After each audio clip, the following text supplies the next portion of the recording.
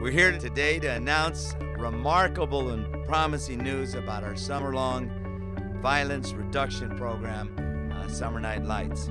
Now in 2008, the first year of Summer Night Lights, we reclaimed our parks and put them back in the hands of families they're supposed to serve.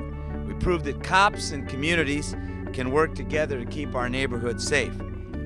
Our first Summer Night Lights season, we recorded the safest summer in 30 years. And we knew we couldn't stop there.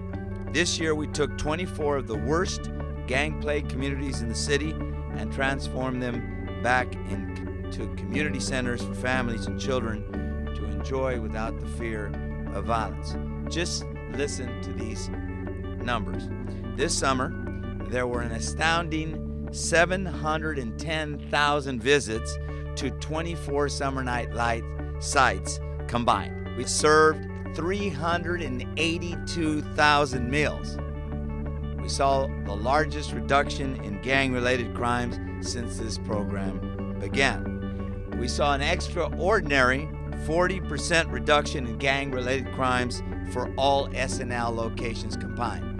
A 57% reduction in gang-related homicides. A 55% reduction in shots fired.